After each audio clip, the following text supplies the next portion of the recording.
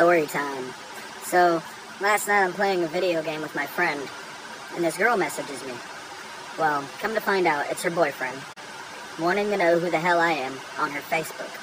Granted, we did have messages, but it was about getting her Hulu information so I could watch fucking Family Guy because Netflix took it off because they're assholes. So, he starts calling me out, calling me names. I'm pretty sure he was trying to call me the N-word because he kept saying bigger. But when you're a meth head that looks like Agent 47 with some prison tattoos and missing teeth like a meth head, I'm assuming you don't know how to spell correctly. But later we video chat, and I'm gonna try to reenact that right now, so bear with me. You're fucking my girlfriend, and I want to know who you are. You're a gangster. You have a red bandana, so you're obviously a blood. Like, no question about it. You're gonna tell me who you are, or I'm gonna beat your ass.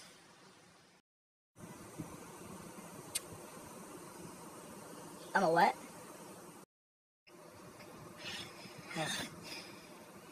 You're fucking my girlfriend, and I want to know who you are. And you're gonna tell me, or I'm gonna beat you up. Simple as that. Check the messages, bud. I haven't talked to her since 2018 in January. I asked for her Hulu to watch Family Guy. What? You're fucking her, and you're gonna come out and fight me. I don't care who you are. I've been to prison. I beat people. I kill people. I'm scary. I'm not the one, bro. You don't want to fuck with me. Listen, Agent 47. I would never touch your overweight, disgusting bitch of a girlfriend. Clearly you have relationship problems if you're gonna go through her phone to call out random guys on Facebook that's on her friends list, but I would never touch her. I don't plan to. I never wanted to. And what makes you think I'm gonna take my drunk ass out in public at 3 in the morning to fight you because I'm a friend of hers on Facebook, even though I haven't seen her since I was 16 years old at a church? You're pissing me off. You think you can be friends with my girlfriend? I'd lick her from her foot to her ass crack and leave the shit stain on my tongue and post it on Facebook so people know that she's my girlfriend.